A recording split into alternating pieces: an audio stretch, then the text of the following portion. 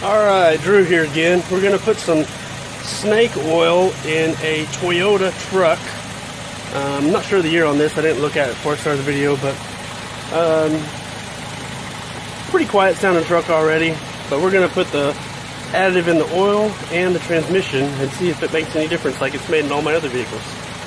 Here is what the additives look like. I hadn't showed it in the other videos, but you can get additives for about anything on your truck. But I'll let you listen to the engine. We'll put this stuff in, give it a drive, and see what it sounds like.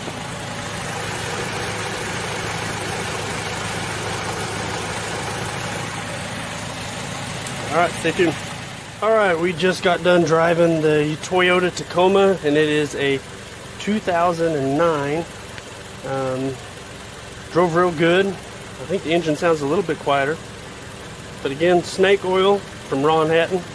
Find it at snakeoil.wtf. Let you listen to the engine.